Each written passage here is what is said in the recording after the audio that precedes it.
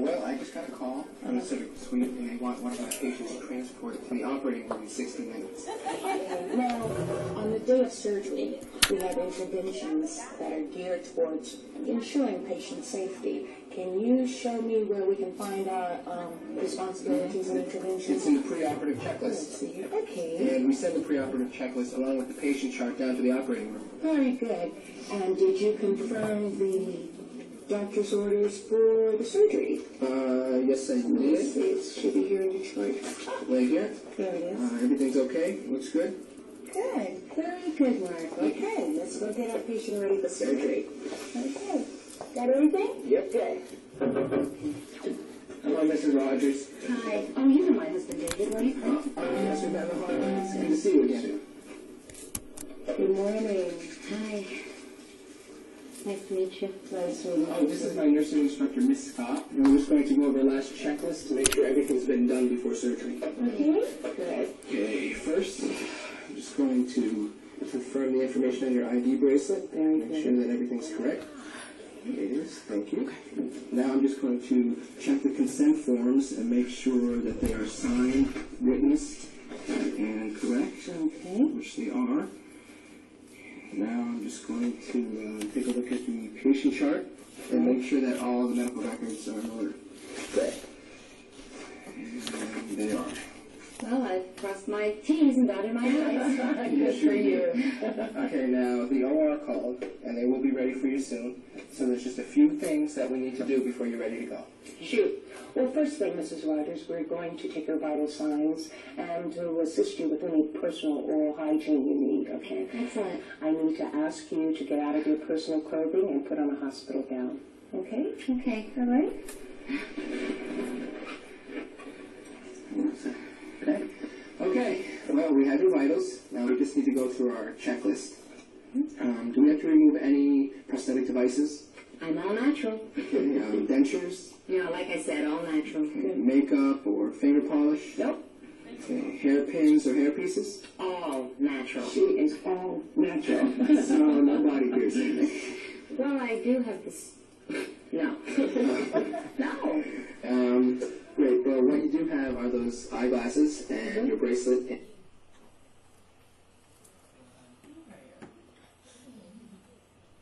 And your ring.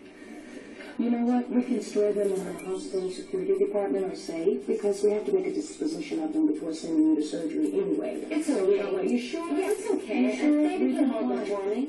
Okay, great. Okay. And Mrs. Rogers, you've been to the ladies' room to empty your bladder, correct? I have. Okay, wonderful. Okay.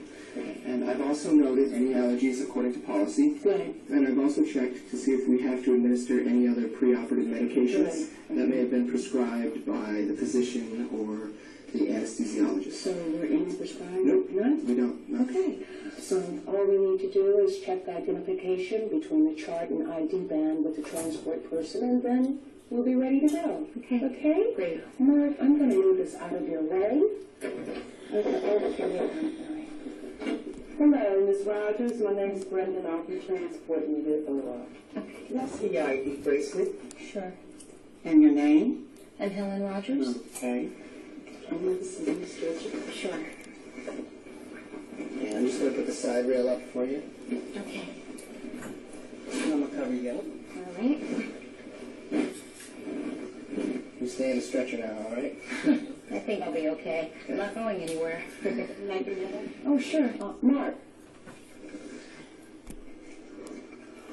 Mark, now is a good time for you to talk to David and tell him what he needs to do, okay? Okay. All right. You know what that is, don't you? Sure. Sure. Okay, go talk to him. Go on. David, excuse me.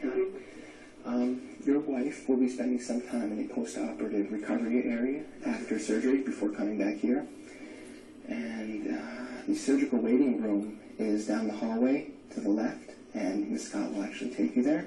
Okay, fine. Okay, and the surgeon will meet with you in the waiting area after the operation just to speak with you. Great. Okay? Yeah. So, David, why don't you wait for me in the hallway and I'll be with you shortly, okay? Okay. Okay.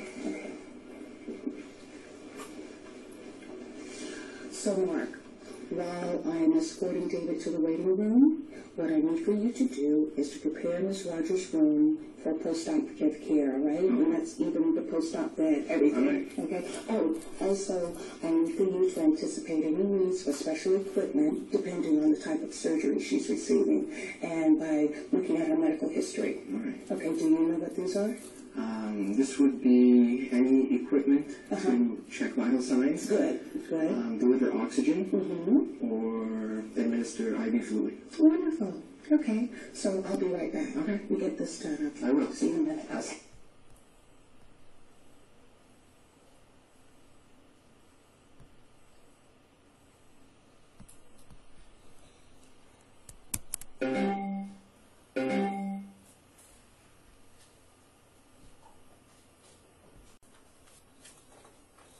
All right, so now we're in chapter 19 on the and we're talking about intraoperative nursing now. And so we know that the intraoperative phase is when the patient is transferred to the operating table, and it ends when the patient is transferred to the PACU. And so the members of the surgical team for the the members of the surgical team, of course, we have the patient, we have the circulating nurse, the scrub roll, the surgeon, the registered nurse first assistant, the anesthesiologist, and the nurse anesthetist. And so, of course, we know that we have to have a patient, and we know that what's most important at this time is making sure that that the person has made an informed decision to have surgery. So what I'm going to do is pause here for just a second and give you an opportunity to do Chapter 19 pre-lecture quiz. Okay, so, question. You can answer this one. True or false, the circulating nurse is responsible for monitoring the surgical team? True. It is the circulating nurse's job to circulate, to make sure that everything is being done to protect the patient's safety and well-being. Okay, and so we talked about some of the things that the circulating nurse is responsible for. So when we talk about the prevention of infection, the first thing we said, one of the questions we had, that safety is of utmost importance. Really, safety is most important in the preoperative, intraoperative, postoperative period, making sure that we ensure safety. One of the ways that we ensure safety is to make sure that we do everything we can to prevent a postoperative infection in our patient. And so the first thing we have to do is make sure that we're doing, taking those preventative strategies in the surgical environment. And so your book talks about the 3 zones in the surgical suite. And so you have the unrestricted zone. Unrestricted means you can wear whatever you want to. We're not really worried about infection in this part. But then we have the semi-restricted zone. And in the semi-restricted zone, this is where scrubs are required in the semi-restricted zone, and then it's in the restricted zone. Then we have our full surgical garb.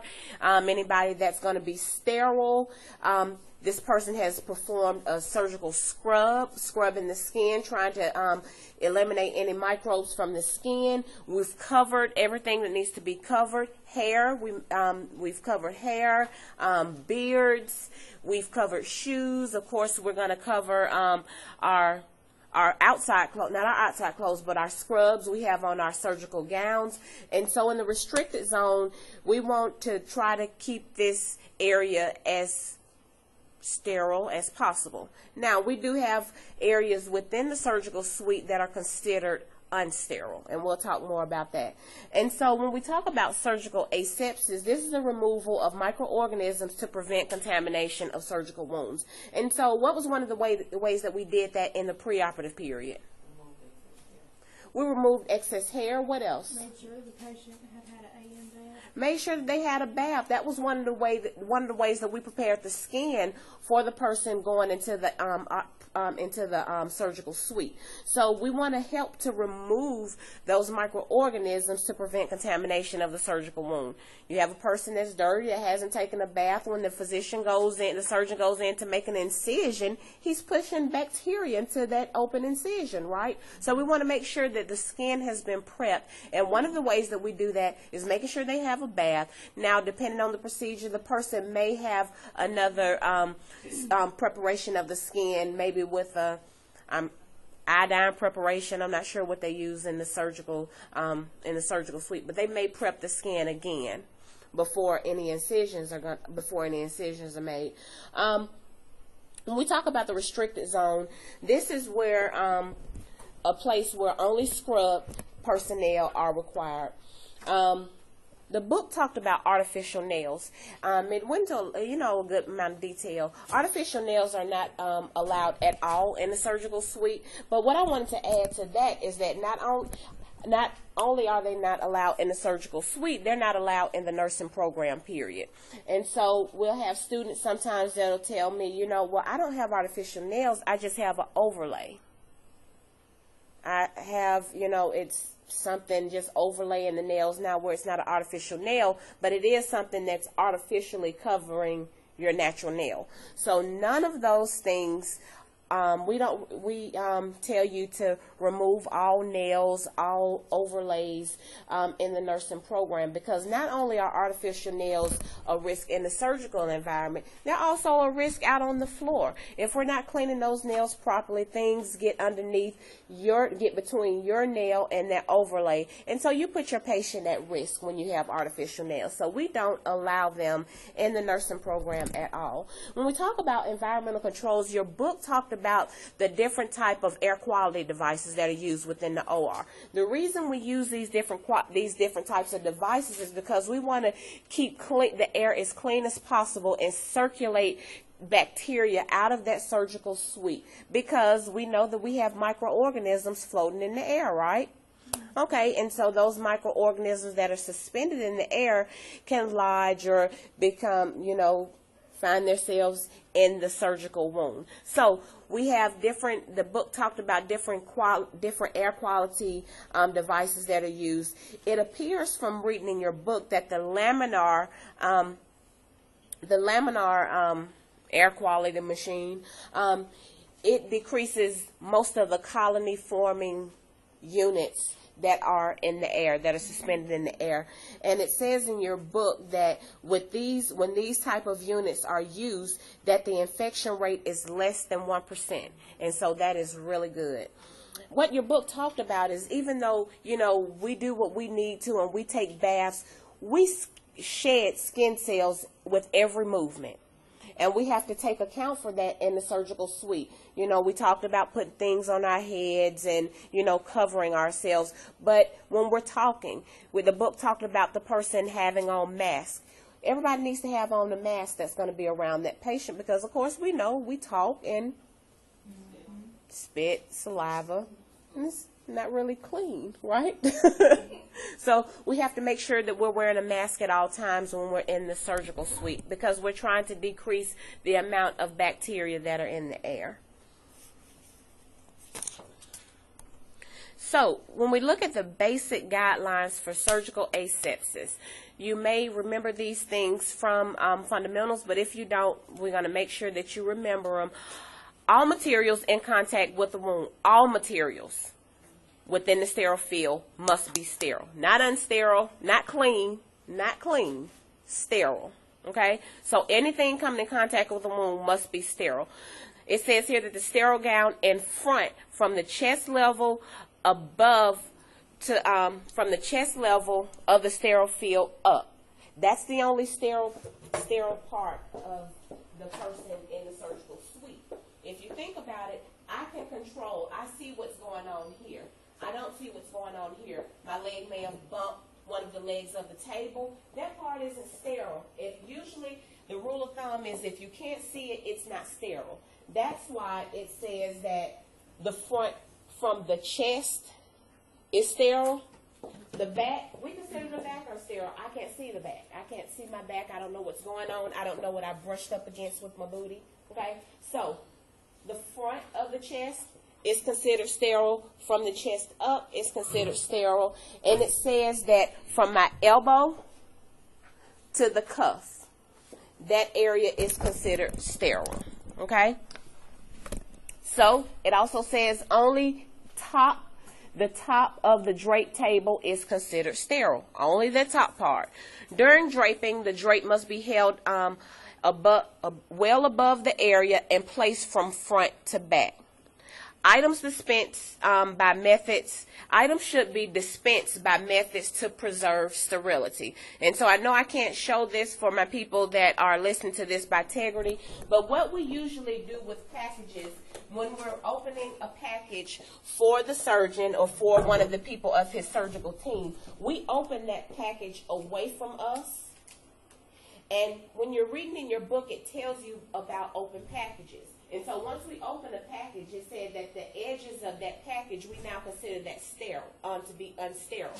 And so what we do, we try to not come into contact with the inside of this package as much as possible. We're going to open this away from us, and we open it in a manner to where I can go to my surgeon and he can pull that out without making any contact with the inside of that package, okay? We want him to be able to easily just pull it out. Be able to pull that out, but make no contact with this package, okay? So that's how we open a package in a method to preserve sterility.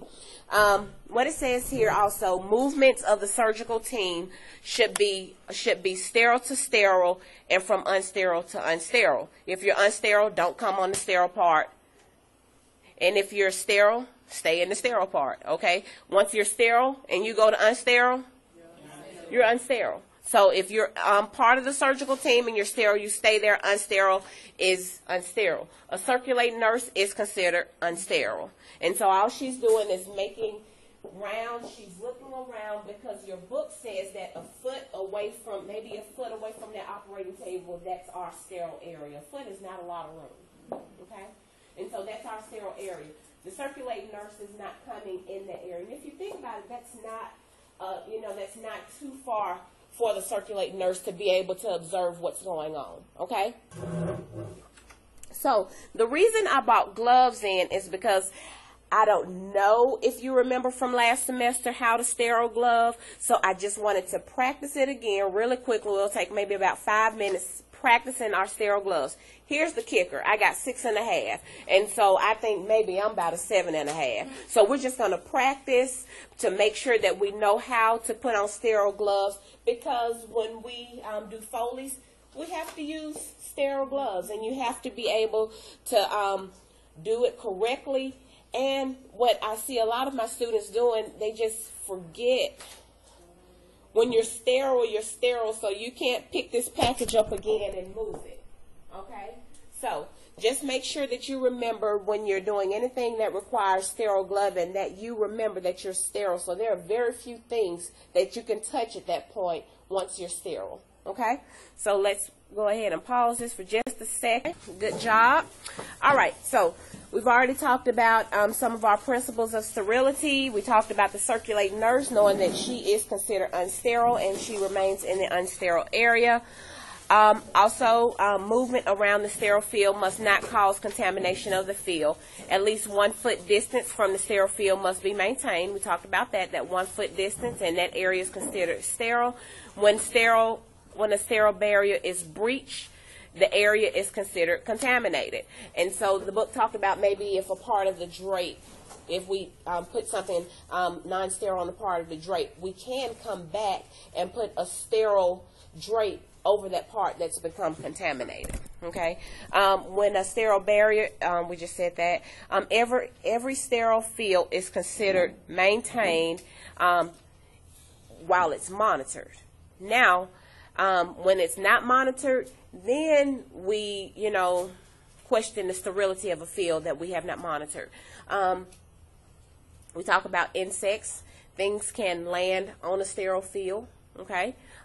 We talk about dust, So that's the reason, this last statement, sterile fields are prepared as close as possible to the time of use, because if we prepare it too far ahead of time, we're not there to necessarily monitor that sterile field, and we don't know when when things have landed on it. Like I said, maybe a fly. We don't know. I don't know. Maybe the dust has blown something over to that area. The air current in the room has blown something to that area. So we want to make sure that we're preparing that sterile field as close as possible to the actual time, so that we're maintaining sterility. But again, whenever you're in doubt about the sterility, just consider it to be unsterile and get a new one. Okay. All righty. So, as I said, we talk about the roles of the surgical team, and we already talked about the circulating nurse. When I read about the circulating nurse seems like the ultimate manager and patient advocate, because she's making sure that you do everything to make sure that that patient is safe. She's going to chart when you give medication. She's going to chart the time, the end time, the start time, the end times. She's looking at everybody that's around that sterile field to make sure that they are not breaking sterile technique. She's making sure that they're not using items that have become contaminated. She's making sure that the patient is positioned correctly. And so, again, she is, like I said, the patient advocate. She's that manager to make sure that everything that's done to that patient is done in a safe and effective manner. I have a question. Yes. If sterility is broken, does she document that If sterility is broken, during the procedure? I don't know how we would want to say that. I know she would mention it, but would we write down that we broke sterile technique? I don't know. I don't know about that one. Yeah, so I don't know. I just had to be honest about that one. I'm sure that, like, if whatever hospital you were at or whatever surgery, they probably would tell you. They would tell you what they prefer if something like that happens. Mhm. You would know how to document it for that particular place. Because I'm sure they have. It ain't on the test. We ain't gonna worry about it. Well, I mean, I don't know, because, you have to be so cautious now in how you chart things, and, you can't say that a person fell. You have to say, maybe patient found at bedside. There's so many things. You just have to be so careful in what you put in the chart. So if there was a break in sterile technique, I just wonder, if it's something, maybe if it's something as small as a 4x4 being put in the area that's contaminated and the physician is about to use it. That's something so small and the person hasn't been impacted by that yet. If we catch it as a circulating nurse and we change our gloves and get a new gauze, do we really have to chart that? So, I mean, I'm not real clear about that part. With the scrub roll, the book was good in that it didn't say nurse behind here, because as you saw, what you will see when you read, that the person operating in the scrub roll can be a nurse. Also, the person can be a LPN, or the person can be a certified surgical assistant, a surgical technologist is what your book calls them. And so the purpose of the scrub is that they anticipate and they prepare the supplies based on the procedure. And another note that I put down here, with time, that scrub person will prepare things based on the specifications of that surgeon. And so they'll say, oh no, Dr. Jones, he likes this type of forceps, he likes this, he likes that. And so whereas you may have a list of things that you need for a particular procedure, with time you begin to learn what a particular surgeon likes. The procedure may call for two sets of sutures or whatever. Say, well, no, he's going to use 3 and he's going to use 1 set to do this. So it's just with time you begin to learn what's needed for a specific procedure, and you also learn the specifications of the different surgeons that you'll be working with. Also, one of the responsibilities of the person operating in the scrub roll is to count instruments and to count sponges. And so in your book it says that we perform a sponge count once at the beginning, and we count sponges twice at the end. Okay? And needles. Equipment, needles, instruments. with the registered nurse first assistant, this is a person that is at the bedside with the physician. And so the registered nurse first assistant may assist the surgeon with suturing. Maybe the person is holding the heart out of the way. Maybe the person is displacing organs. Maybe the registered nurse first assist is there to apply pressure, to stop bleeding. And so the registered nurse first assistant is at the bedside with the surgeon.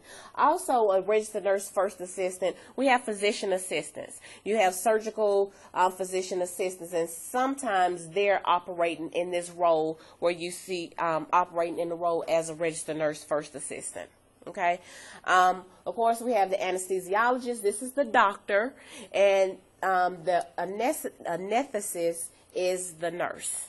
Okay, your certified registered nurse anesthetist, and then the anesthesiologist is the anesthetist's boss. Okay, and so you may have an anesthesiologist that starts the medication, or you have nurse anesthetists that also administer medication. So really, I have a hard time understanding why. I understand the difference. I understand that one is a physician, but anytime I've been to the hospital, I've talked to a nurse anesthetist. I don't remember the anesthesiologist. So, but the anesthesiologists do know that this person has a MD degree. This is a medical doctor, and your anesthetist is a nurse anesthetist. The role of the nurse is as patient advocate, which we've said before, to make sure that all the needs of the patient are being met while they are unable to speak for themselves and make decisions for themselves. You have a nurse that's acting as advocate on that patient's behalf. So intraoperative complications, things that can happen in the operating room. The person may experience nausea and vomiting with the induction of the anesthesia. And so we have a person that's becoming nauseated and vomiting. What do? Well, yeah, we can lay them on their side. We can also have suction available at bedside to suction this patient. We know that if a person aspirates, then they're at a risk for pneumonia. So we want to make sure that we're prepared in the case that the person becomes nauseated and vomits. Anaphylaxis. The thing about anaphylaxis is when we're doing our preoperative assessment, we should assess for allergies at this time. Ask the person, have you ever had any reaction to latex or any reaction to medications? The other side of that is, though, what if you have a allergy that you didn't know about and you're allergic, or you have an allergic response to the anesthesia that they're giving you? The thing about allergies and anaphylaxis is that it's good when the person is alert, because they can tell you, my throat feels like it's tightening up. Or, you can see those other systemic things that happen. This isn't so when the person has already received anesthesia and they're asleep. They can't say, my throat is feeling tight. Something's going on here. Something doesn't feel right. The person can't tell you that when they're asleep. So we have to know what to look for that may be signs that the person is having an anaphylactic reaction. And one of the things is monitoring a person's vital signs. If a person is having an anaphylactic reaction, one of the things that happens, they're going to have some airway problems. Okay, this airway starts to close up, and they're not going to be able to exchange oxygen the way that they normally have. Another thing that happens with anaphylaxis is that the vessels in the body start to vasodilate. So what happens with vasodilation is that the blood pressure drops. And so this is one of those things that the circulating nurse, again, is paying attention to. Why is this person blood pressure dropping? The physician hadn't done anything, hadn't opened them up. There shouldn't be a risk for bleeding at that point. So why is the blood pressure dropping and we haven't done anything? Okay. And so why is the O2 sat dropping? So these could be signs of an anaphylactic reaction. Okay. The person is at risk for hypoxia. We know that anesthesia relaxes everything, and it also depresses the respiratory system. Okay. And so we already talked about fluid and electrolytes and acid-base balance. So what happens if I can't properly inhale and exhale? The exchange between carbon dioxide and oxygen is affected. And so if my ventilations become too low, what happens? you get respiratory acidosis. We can develop acidosis, right? We can develop acidosis, and we can also develop some hypoxia. Hypoxia is because we're not getting in enough oxygen because we're not breathing enough, okay? So we have to monitor for hypoxia. One of the ways that we do this in the intraoperative period, the person is continually being monitored by pulse ox, monitoring the person's oxygen saturation.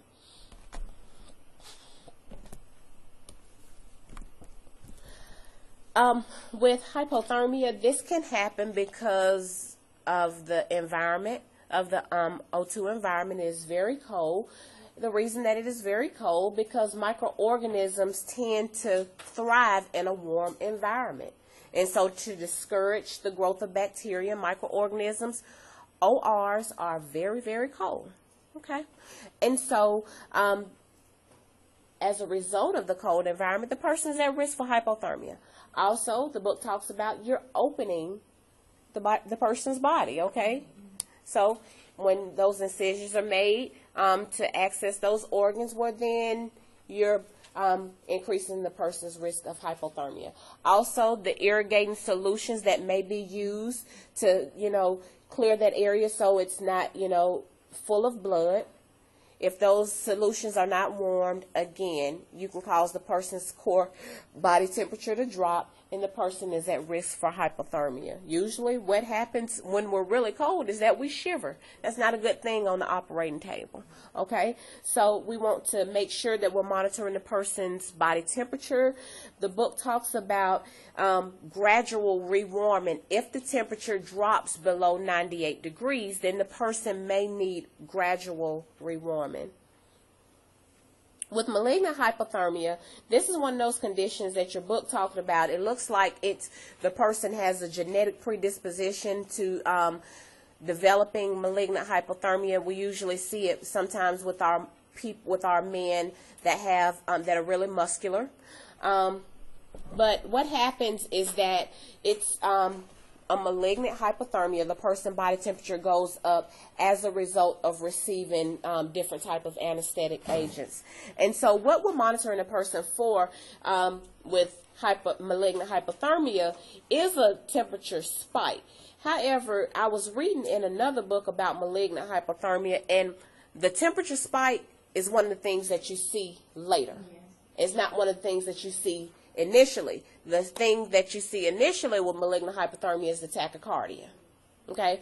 And so, again, we have a person, we know this person has been anesthetized, and the heart rate goes up.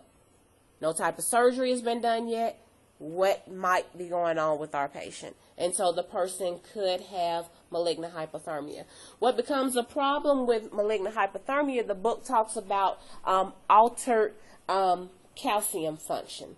And so the person has altered calcium function, meaning calcium is not doing its job. It's being inhibited from doing its job properly. And so you have those signs and symptoms of hypocalcemia. The book says that when a person has malignant hypothermia, if this is not caught, this person is probably going to die. Okay? We think about hypocalcemia, and remember we said calcium was that stimulus that told the heart to contract. So when we have a person that has problems with malignant hypothermia, well, calcium is not doing its job, and we know that it can affect the heart. Okay, the person has those symptoms of tetany that we talked about. They're going to have some problems with dysrhythmia. So these are all the things that we're going to watch for. But we know tachycardia is going to be one of the earliest signs that we see with malignant hypothermia. So again, it's important in the preoperative period to assess the person for any type of allergies. We've got to make sure, again, we're monitoring the person for any changes in the blood pressure. Is the blood pressure dropping? Is there a decrease in the O2 sat?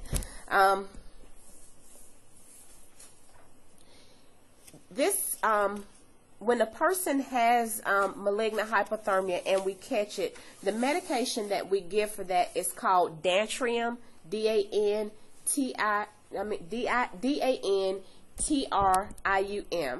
This is the medication that's given for malignant hypothermia, and what it does is that it slows muscle. It's going to help with that muscle contraction, and it's going to help with metabolism. with malignant hypertension, your book says it's hypermetabolism.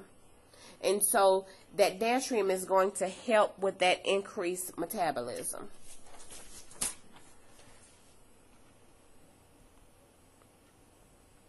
Okay, so true or false, the most frequent early sign for a patient at risk for malignant hypothermia to general anesthesia is bradycardia. False. It's going to be tachycardia. Okay, so potential adverse effects of surgery and anesthesia. Allergic reactions, we already talked about those. Drug toxicity and reactions. In the preoperative lecture, we talked about reactions that can occur with different medications, and then we add the anesthesia and possible complications that our person can have as a result of that. Cardiac dysrhythmias are possible. If the person has an electrolyte disturbance, the person can have cardiac dysrhythmias. There could be CNS changes. Over sedation and under sedation is possible with anesthesia. So over sedation is a problem and under sedation is a problem. Why do you think under sedation is a problem? You're not sedated. And so you can feel some stuff and you can hear some stuff. So under sedation is a problem. And of course over sedation is going to be a problem because it's going to further depress the central nervous system, the respiratory system, affect the ability of the heart. So oversedation is not a problem. Oversedation is a problem. Hypotension is a problem. With hypotension, you have a relaxation of blood vessels or vasodilation, and the person's blood pressure drops. And so that is not a good thing because we know that we need blood to perfuse all of our organs and to keep them alive. So hypotension is a possible side effect of anesthesia. So again, we're monitoring the person's blood pressure. The person's blood pressure drops too low, then what are we going to do?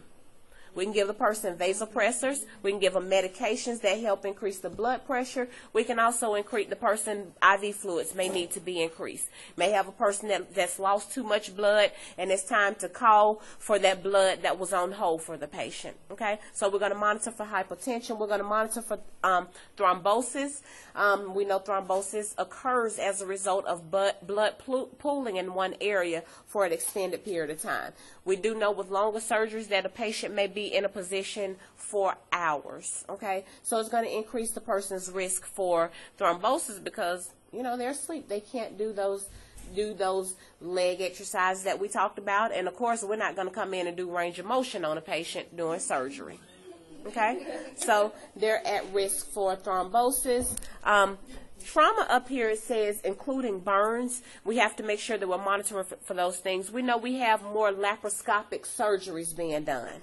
Okay, and so the person is at risk for for damage from, is at risk for burns. Laryngeal and oral trauma can occur when the person is being intubated, and so we may see more effects of that after the surgery in the postoperative period. Also, nerve damage can occur if the person has been incorrectly positioned for a long period of time. So, all of these things are potential adverse effects of surgery and anesthesia.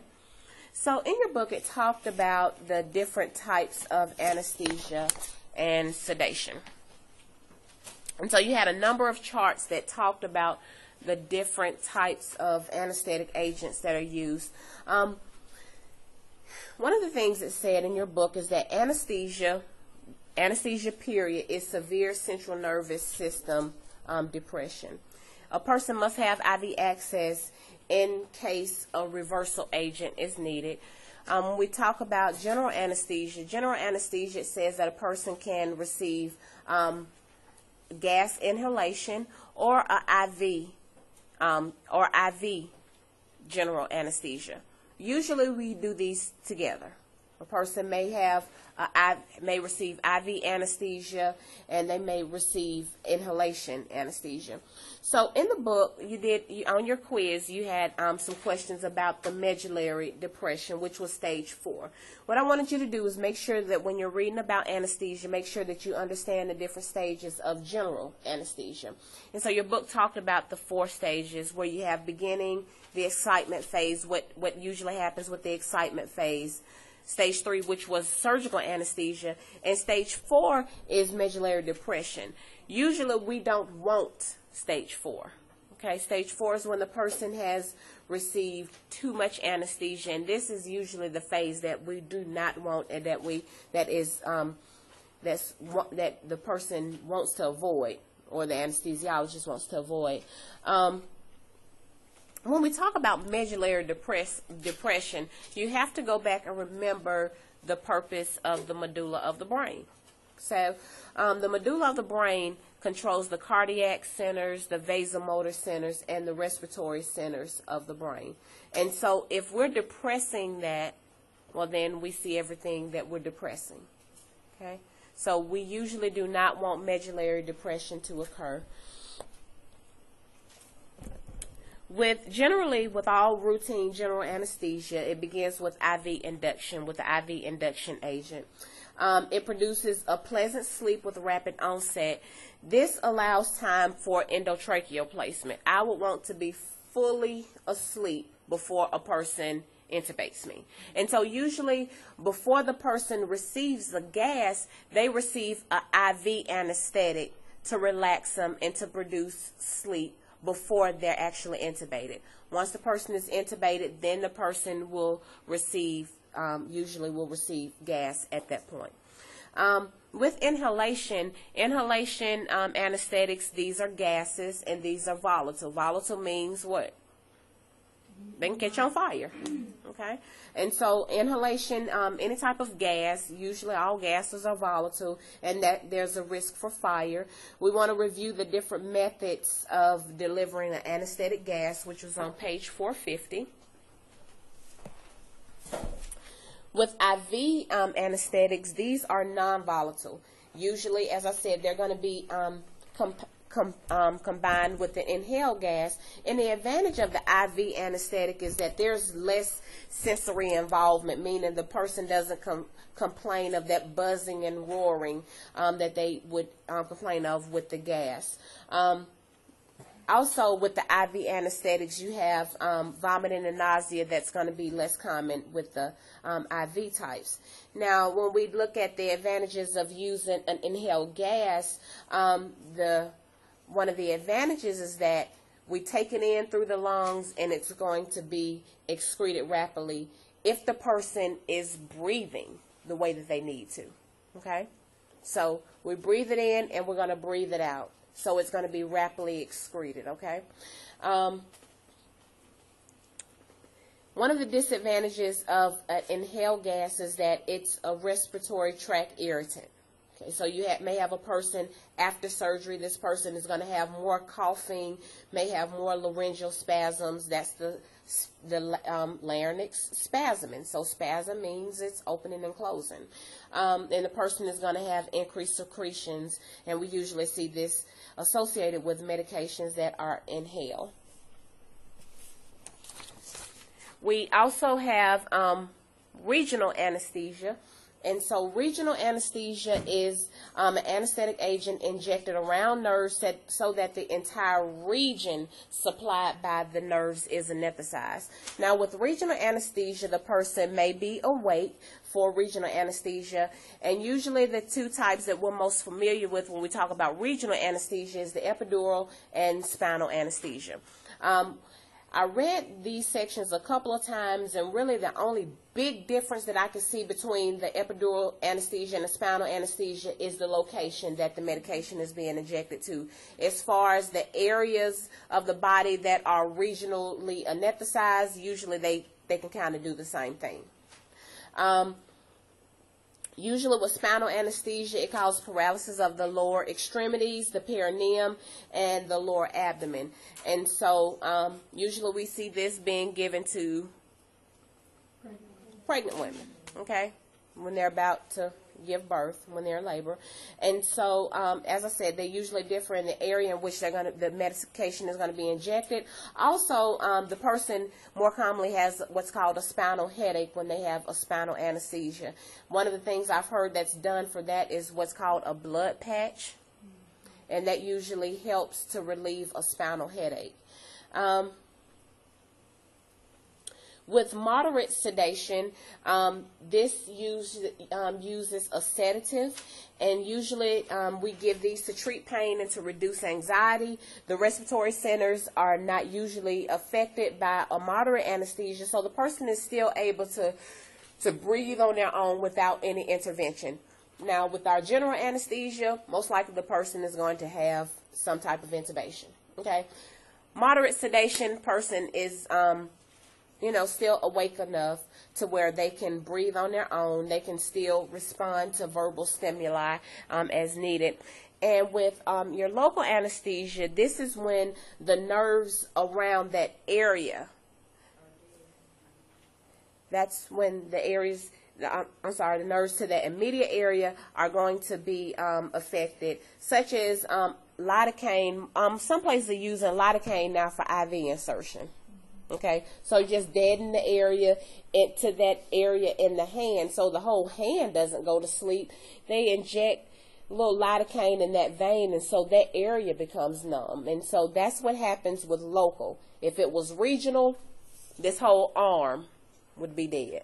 Okay, so you see the difference between local and regional. Okay, some hospitals now will use lidocaine before we insert a Foley on a male patient.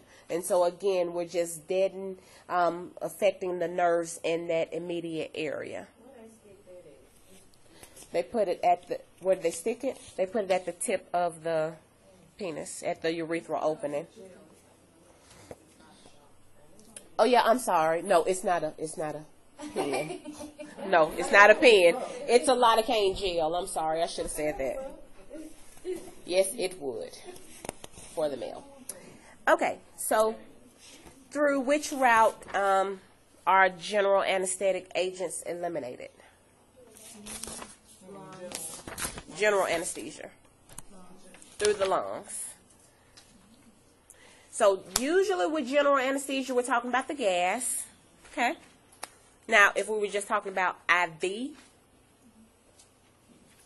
kidneys, usually with general, it's involving gas, and so the lungs are going to be the primary way that they're going to be excreted.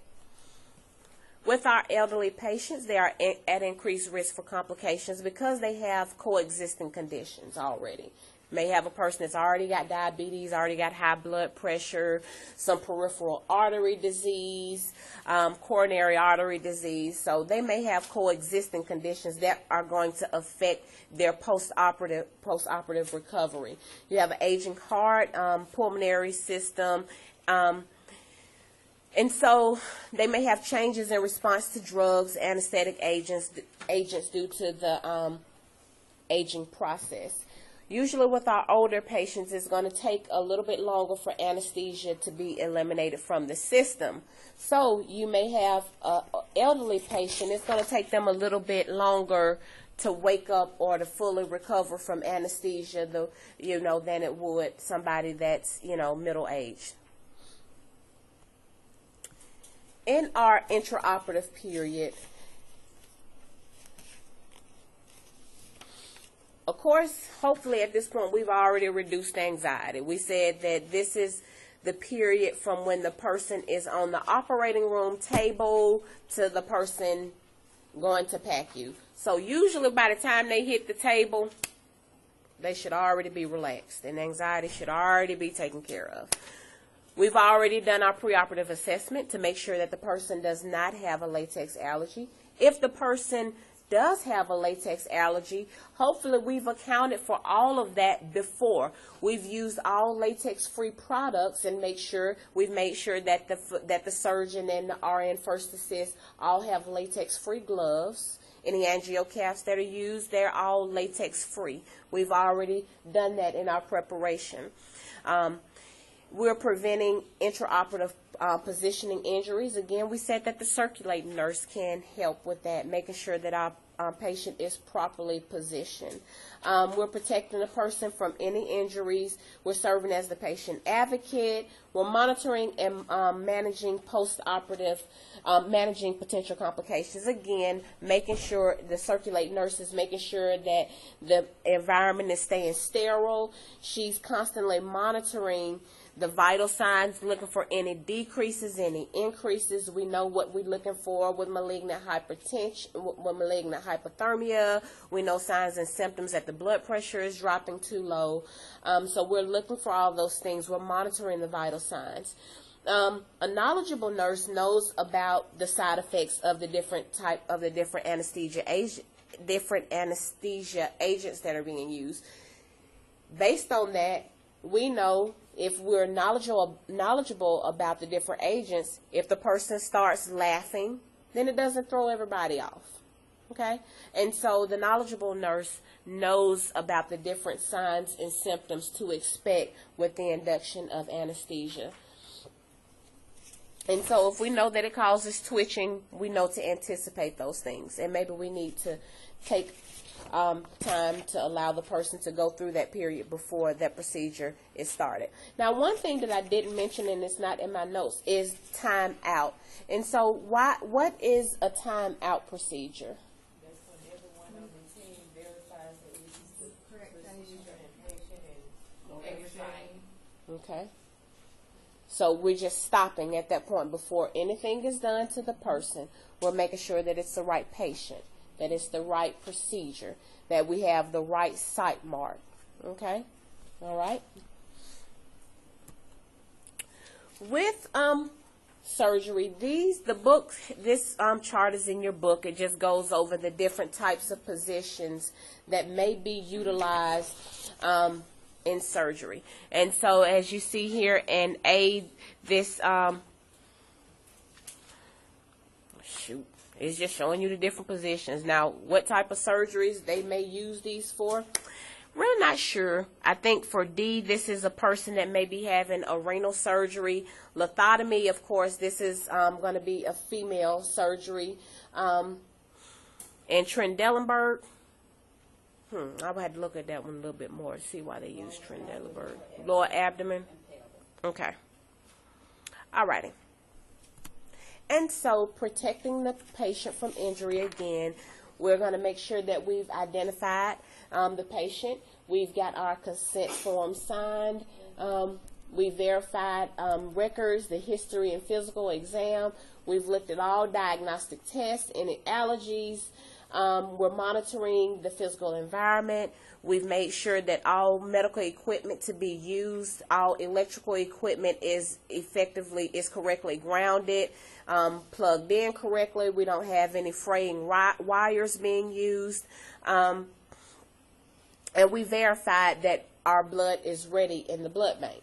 Okay, so we want to do all of these things early in the intraoperative period to make sure that we don't have any complications during the actual surgery. Okay?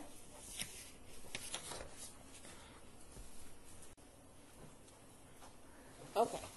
So, now we're in chapter 20 on post-operative nursing management. So, we know that the post-operative period is when? When does that begin?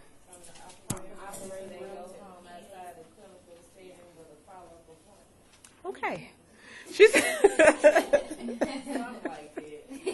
Okay, so we're saying post-operative, we're getting the person in the post-anesthesia care unit.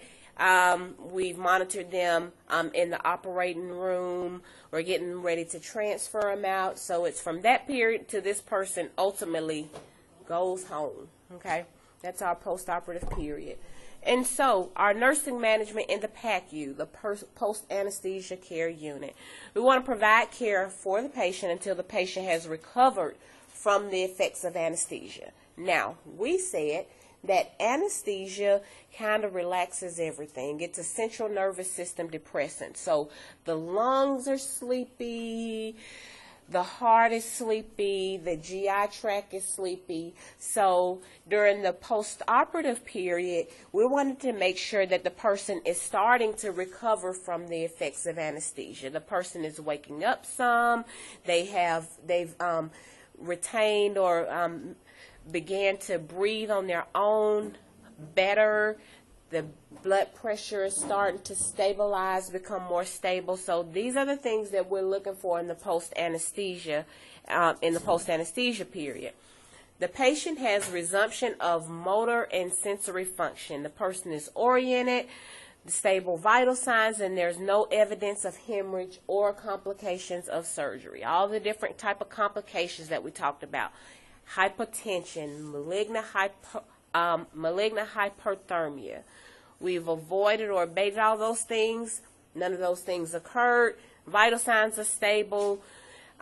We've done our skilled assessment of this person at this point.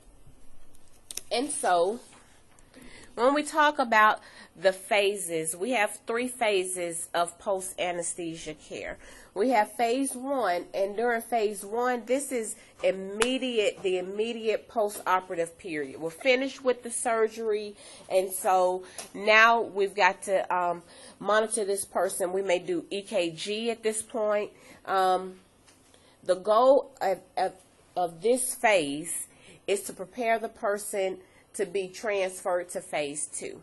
And so usually, when I was reading this book and comparing it to another book, it looks like phase 1 may occur when we're still in the operating room. We're making sure that this person is stable to transfer out to the post-anesthesia care unit, which is adjacent to the OR.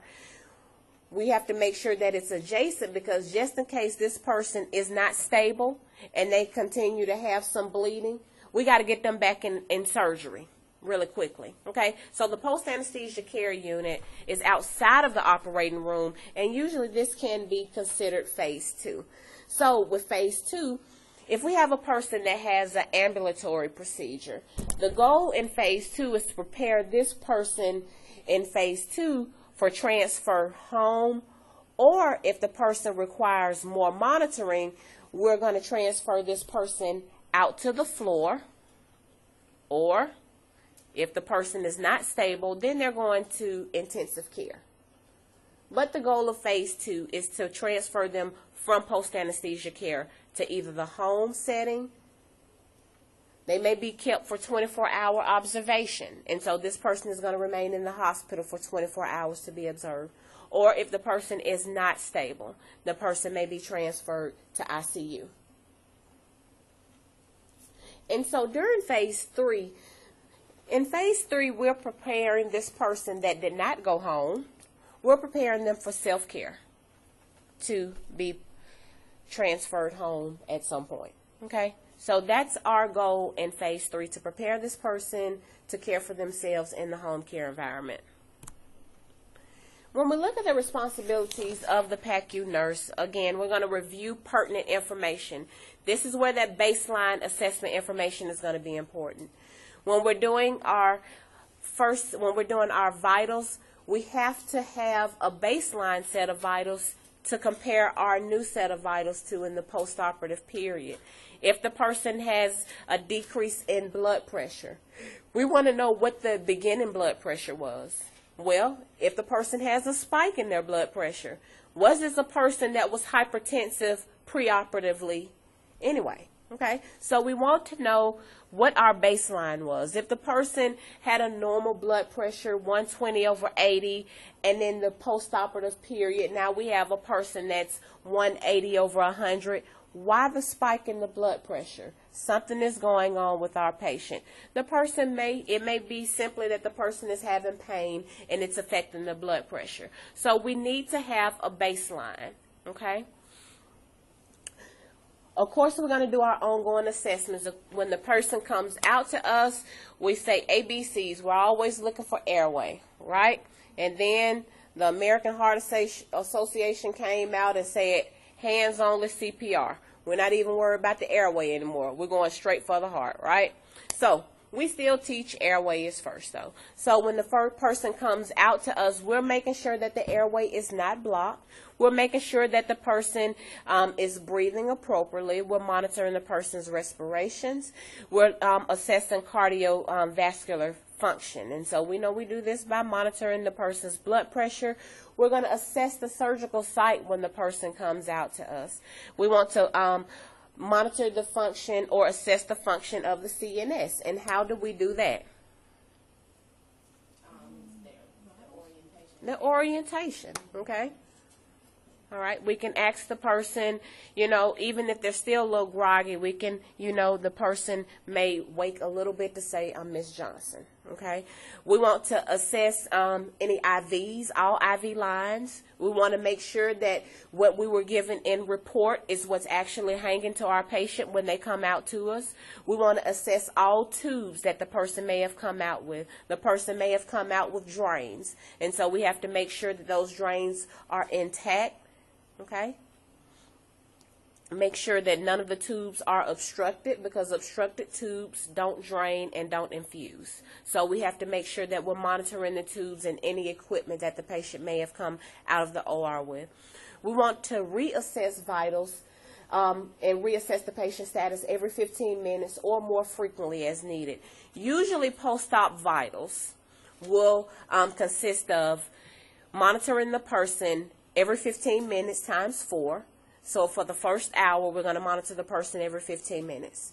And then after that first hour, we're going to monitor the person every 30 minutes for maybe an hour. And so this usually depends on the institution, but usually you do have the set of 15, the 4 sets of 15, the 2 sets of 30, and then maybe the person will go to every 4 hours.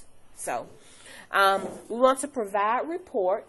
We're going to transfer the patient to another unit or discharge the patient to home. And so when we're providing report, we're letting the next nurse know everything to expect in order to take care of that patient. Now, in the video, we saw the nursing instructor and the student, and she said, we're going to prepare this room for this patient in the postoperative period based on anything that may have been going on with the patient before, any illnesses that the person may have come there with, and what do we expect this patient to need after surgery. And so when we're providing report to the next nurse, we're anticipating the needs of our patient, okay? As the receiver, we need to anticipate what our patient is going to need. Does that make sense? Okay? So we may anticipate the person may have some nausea and vomiting, so we may go ahead and get an emesis basin. Usually, we can do suction. We can go ahead and set up oxygen, have our oxygen set up already. Usually, the patient is going to come back with IV fluids, so it's good to go ahead and run throughout the hospital and check all the rooms for an IV pump, because sometimes they're hard to come by. But we want to prepare our room and make sure that we have an IV pump ready for our patient that's going to come back. Okay? If we need extra pillows, we're going to make sure that we have those things. And so we're going to already prepare our room for our patient that's coming. Now, as the person that's giving report, you want to make sure that you're providing the nurse with all the information needed to take care of this patient. What type of procedure did the person have? What type of incision did the patient, does the person have? Okay, where is the incision? You're going to tell them what type of drains, how many drains. If you tell a person 2 and they come back with 1, maybe a drain came out between the person being transferred from PACU to us. Okay, so we want to tell them how many drains. We want to tell the nurse that's receiving the patient the different type of medications that the person may have received. Okay. Of course, we're going to tell them what type of IV fluids. Sometimes in the PACU, the person can receive breakthrough doses of pain medication. If you're about to transfer a patient from the PACU to the floor, you need to let that nurse know when's the last time you gave that person pain medication. We don't want to give a person pain medication too early, and we don't want to take too long giving the person the next dose of pain medication. So we need to know the last time that person received pain medication. It's a good idea to know where the IV sites are. Okay, so we're going to provide that person all that information when we're giving them report. So, question. The primary nursing goal in the immediate postoperative period is maintenance of pulmonary function for prevention of laryngeal spasms. Okay? All right. So, that was false. The primary nursing goal in the immediate postoperative period is maintenance of pulmonary function and prevention of hypoxemia and hypercapnia, not laryngeal spasms. Now, that was in your book. It may have been like in the first sentence. 463. Hypoxemia, because the person is not breathing effectively enough. Okay, they're not taking, they don't have full ventilation. And so, why does hypercapnia develop? Too much carbon dioxide. And so we know that occurs when we're not fully ventilating, right? So we're not fully inhaling and exhaling. So this is what we look for in the immediate postoperative period, not laryngeal spasms. Now, we can have some laryngeal spasms when that person is extubated. But when the person is still intubated, we look for hypoxemia, hypercapnia. Now, with outpatient surgery, as we said, with our discharge planning begins when we admit this person, when we admit the patient. And so we're going to provide education early to our patient. Hopefully we're providing this education to our patient and the family member, because usually, as we said before, after the surgery, the patient is still going to be groggy, and of course the person is not going to be able to drive. And usually they're not going to receive or remember anything that you tell them. So we want to make sure that we've given the person some type of information in the preoperative period. Also, we can provide this person with written instructions, because, again, anything that we tell them verbally, they may not remember. So we want to make sure that we're giving them written instructions as well that relates to wound care, any activity, medications, and the diet. Okay, and so we always make sure that we give the person their prescriptions and phone numbers. If the person has any questions, well, they need to know who to call to address those questions to, or those concerns. And prescriptions, again, usually we're going to give those to a family member, because the person that's still sleeping may not remember where they put those things. So we want to make sure that we give them, of course, the written instructions that tell them what to do, how to dress their wound, what activities to avoid, when they can resume normal activities. We have to make sure that we give them information regarding those things.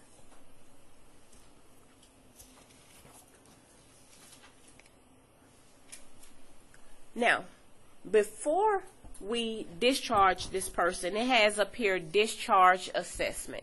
So what are some things, if this is an ambulatory patient, outpatient surgery, what do you think our discharge assessment is going to include? We want to make sure that they void it. Okay, that's one thing. What else? We want to make sure that they're able to walk. What else? I heard somebody said vital signs. We want to make sure that the vital signs are stable. What about if the person has a dressing?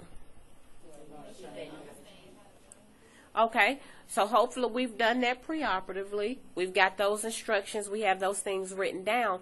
But what about the dressing? Why would I even assess a dressing before the person leaves? Yeah, if it's heavily saturated, there may be something going on. This person may have to go back to surgery. So we need to check that dressing, monitor that dressing, and make sure that the family knows to monitor it as well, to check it for excessive bleeding. What else? Bowel sounds. Who said that? Okay, so Why do we want to? Because this person has not eaten in 6 to 8 hours or 12 hours. When they wake up, what are they going home to do?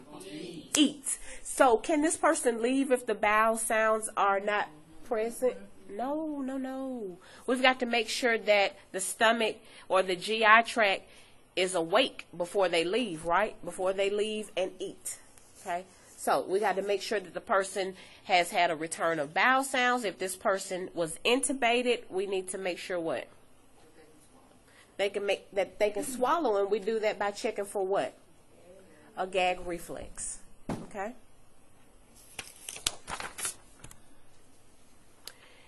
We want to give instructions to the patient or responsible adult who will accompany the patient. We talked about that.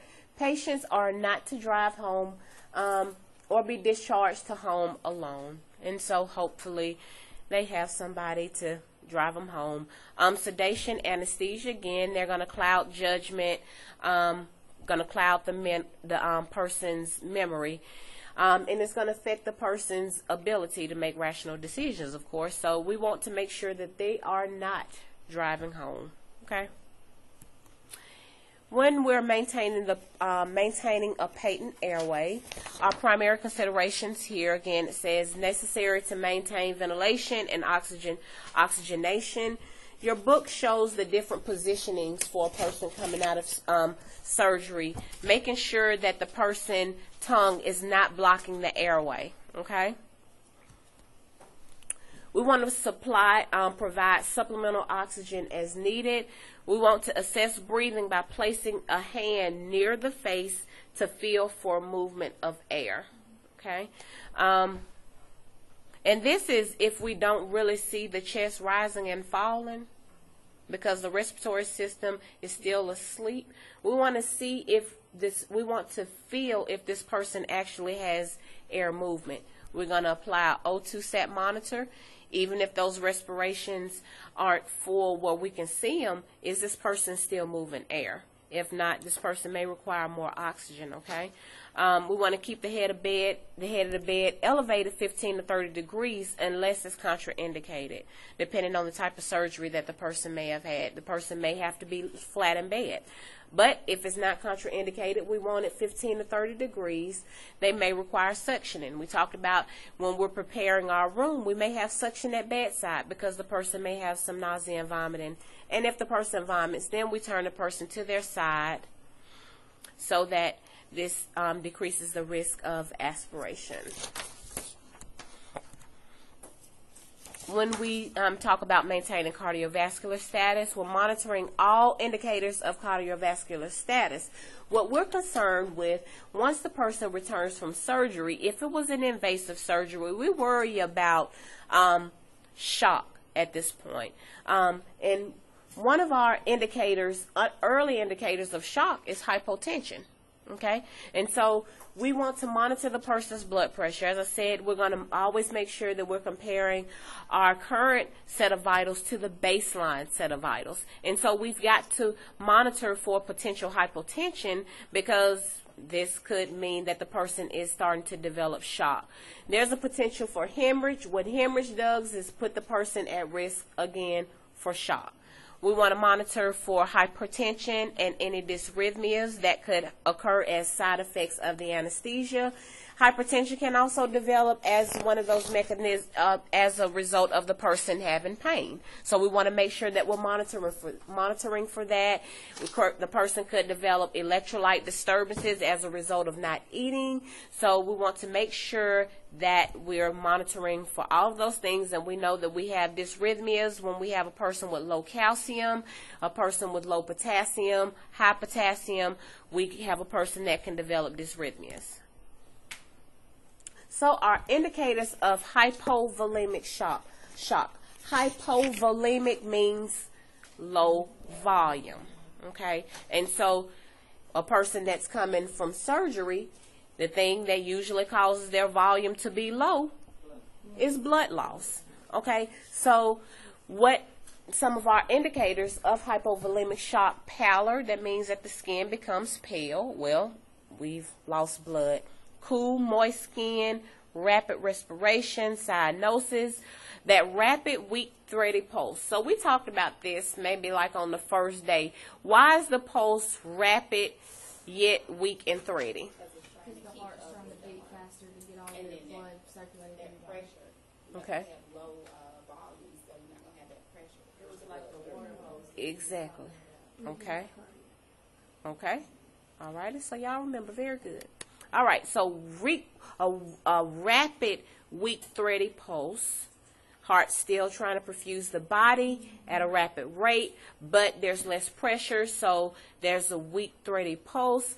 The blood pressure decreases, and then the person has concentrated urine. Now, the reason that we see the symptoms, the pallor, the cool, moist skin, the concentrated urine, what happens is when the body senses decrease in fluid volumes, the heart says, I still have a job to do, but it's going to perfuse the important organs first, okay? So it's going to make sure that the brain is perfused, and so the skin is one of those organs we don't really worry about. The heart is most concerned with our organs like the liver, okay? And so the person is going to have concentrated urine because it may shun away from the kidneys, but we're going to make sure that we're perfusing the important organs. All of them are important, but some are a little more important, okay? We're going to relieve pain and anxiety, assess the patient's comfort level. We want to make sure that it's not a noisy environment. We want to administer analgesics as indicated, usually short-acting opiate IV medications are used. We want to allow the family to visit. We want to deal with any family anxiety. And the way that we decrease family anxiety, again, is letting them know what's going on. The person, maybe there was a delay with the surgery. They think that the surgery is taking longer, but actually they were delayed in starting the surgery. Just letting them know that the person is okay and that the doctor will be out to talk with them. We want to make sure that the person understands in the preoperative period the importance of letting us know if they're in pain so that we're controlling their pain and not letting it get to a level that's too intense that the medications that we provide for them won't help. And so we're going to do that. We already talked about nausea and vomiting. We can give medications, antiemetics for nausea and vomiting to help control vomiting. Zofran is one of the medications talked about in your book that's given to help control nausea. Nausea is one of those things that it's almost worse than vomiting itself. Yeah. So nausea is not a good feeling. And so we have medications that we can give the person for that. Let's see. Question. The most important nursing intervention when vomiting occurs postoperatively is to turn the person's head to prevent aspiration of vomitus into the lungs. Okay?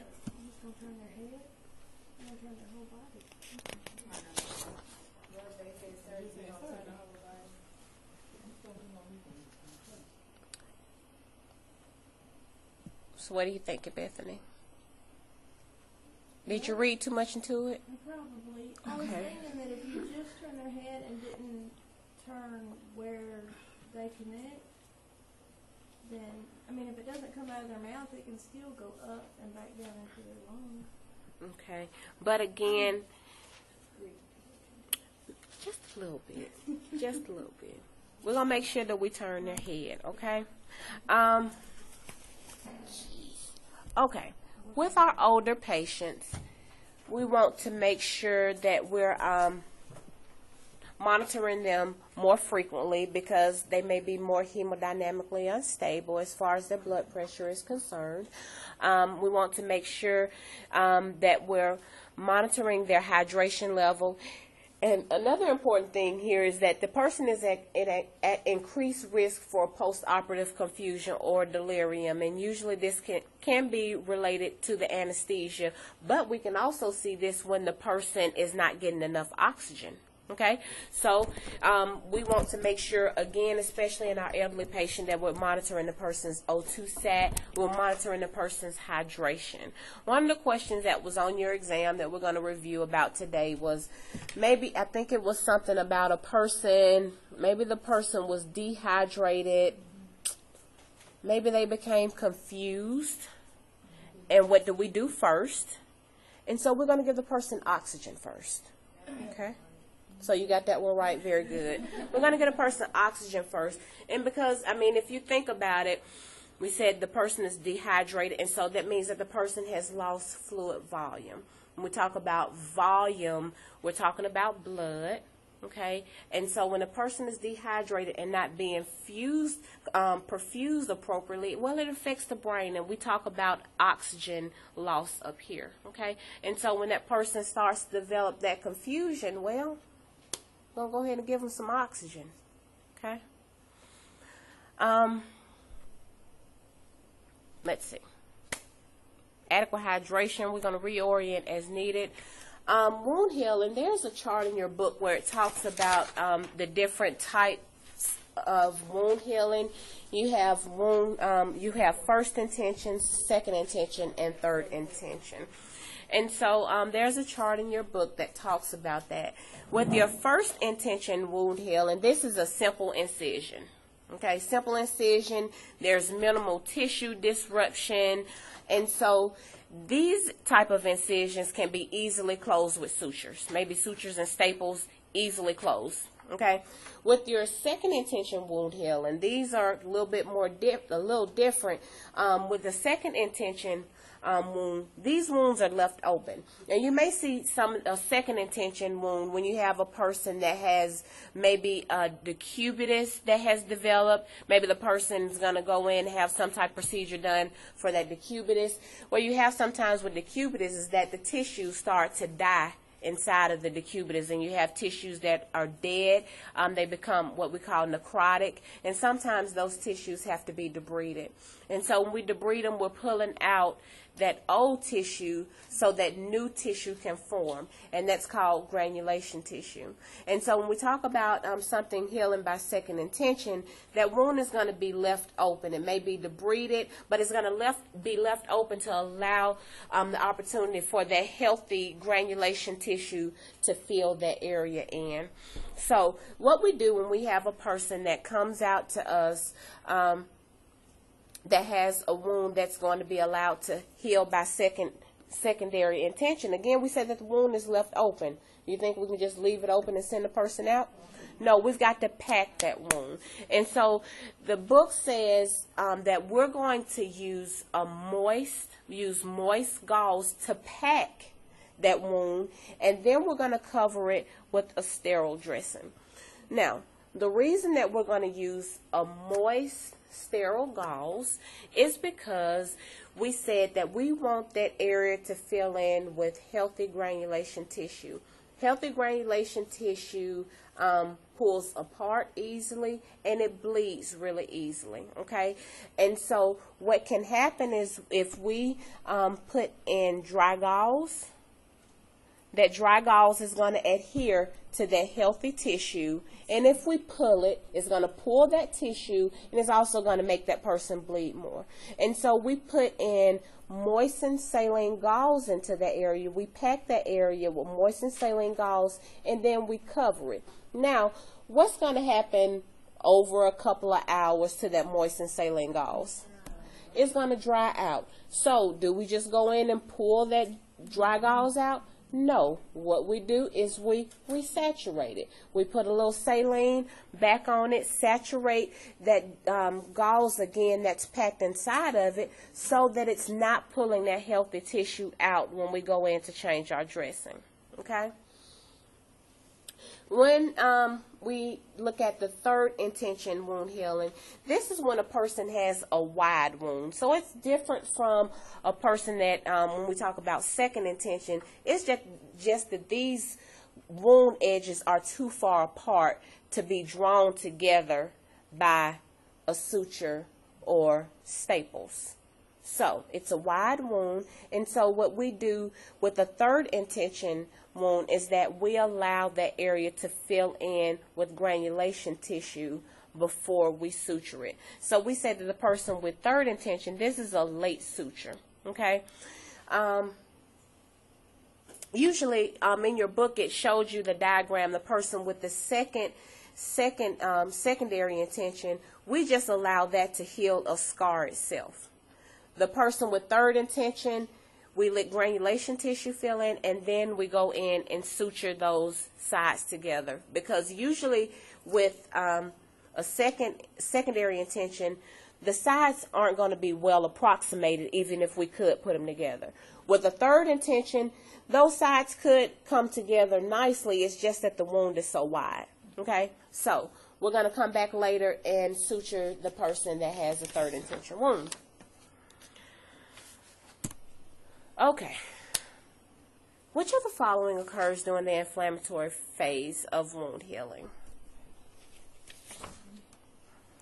Okay, so this was all in your book. The person has a blood clot to form, and that's during the inflammatory phase of wound healing. You have granulation tissue that starts, and so granulation tissue takes about 2 to 5 days to begin in a wound. It doesn't take a real long time for granulation tissue to begin to form in a wound. These are the different types of surgical drains that you may see your patient come out from surgery with. At the top here, you see this is called a hemovac drain, and down here is an example of a Jackson-Pratt drain. And so the best way for me to describe a hemovac drain, if you think of an accordion, you know, you squeeze the accordion together. Is that an accordion that kind of squeezes? Okay. That's kind of the idea of a hemovac drain. The way that you create suction for a hemovac drain is you squeeze the accordion or squeeze the hemovac together. There's a little opening right here. So you have the opening. You open the hemovac drain, you squeeze those sides together and close it. And so that's creating what? Suction, right? And so that's how we create suction on a hemovac drain, so that it pulls the extra fluid out. You know, if we have an area that has too much blood or too much fluid, it can't heal properly. Okay, so that's the reason for hemovac drains. We have to pull that excess blood out of that area. Now, with the Jackson-Pratt drain, you see here it says that it has a little stopper right here. Okay, and this is the drainage bottle. It's kind of the same thing with the Jackson-Pratt. You open the stopper. You're going to drain whatever is inside of it, and then you squeeze the sides of the stopper. You squeeze the sides of the drainage bottle together, plug it back up, and so that's going to create the suction again.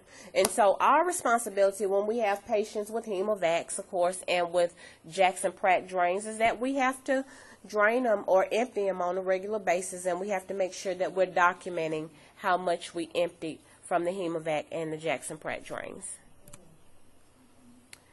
Okay, so our post-operative dressings, the reason that we have dressings to provide a healing environment, of course. We want to protect them so that microorganisms are not allowed to get into the wound bed.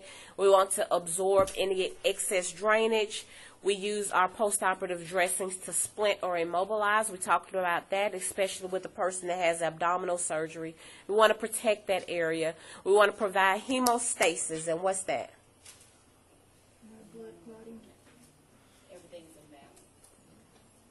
That's homeostasis. Hemostasis is, stasis is we're stopping something, we're staying it. Hemo means blood. And so we want to stop blood at that area, promote hemostasis.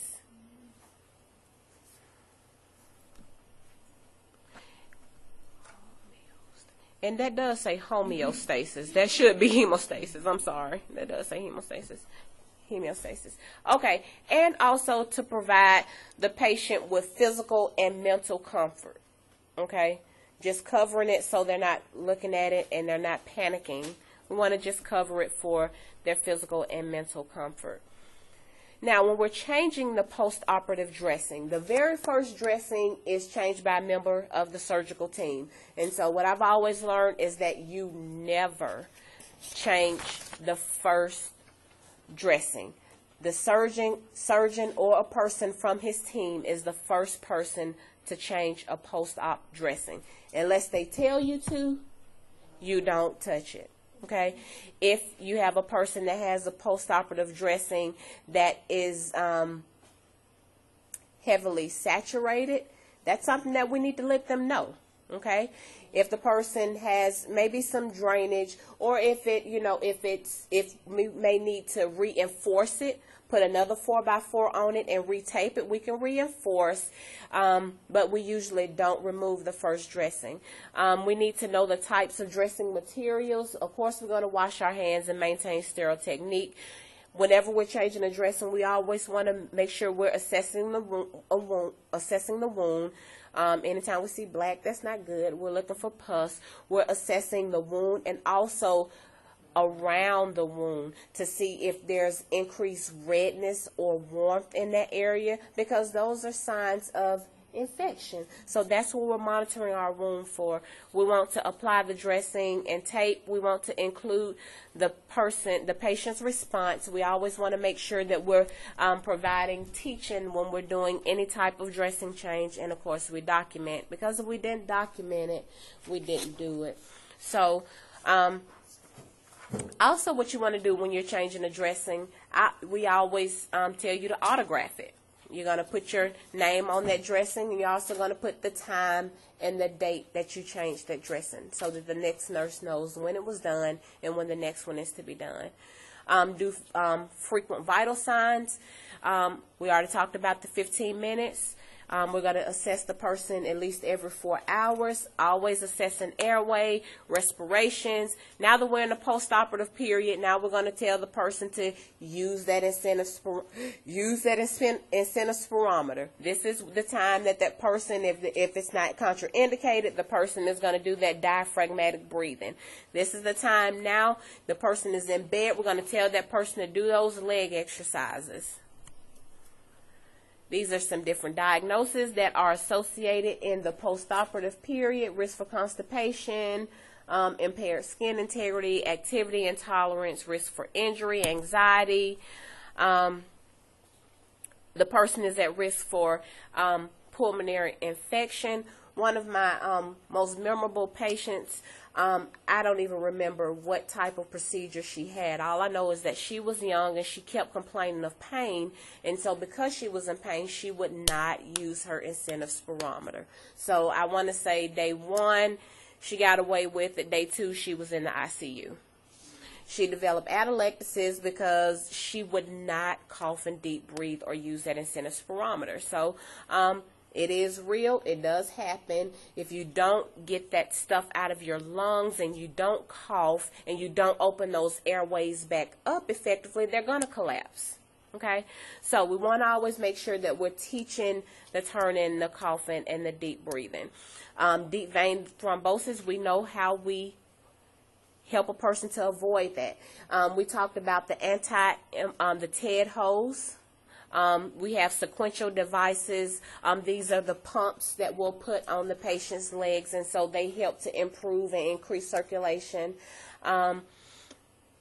With a hematoma or hemorrhage, I had another patient to come back from having some type of cath procedure where they used the femoral route. The patient came out. She was okay. Vitals were okay. Went back in the room.